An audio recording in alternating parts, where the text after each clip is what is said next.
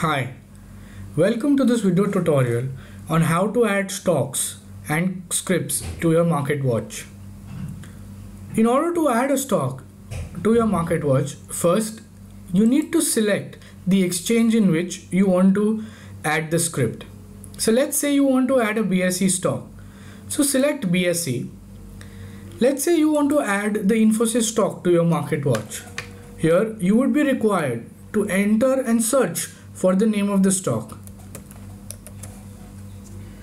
When you enter the search options, you will be able to see a selection list like this, like the one that appears on your screen. Select INFI and subsequently press enter. Once you press enter, you will be able to see that the stock has been added to your market watch. Let's say you want to add the Nifty futures to your market watch. Then you will be required to select NFO as the exchange.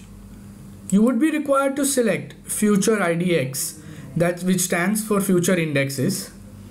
Subsequently, you will be required to select the index, which is the Nifty. You will be required to then select the expiry. Let's say we select the 30th April expiry and then press enter. Once that is done, the Nifty 2015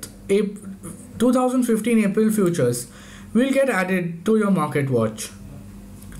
If you want to delete a stock from your market watch, simply press the delete button.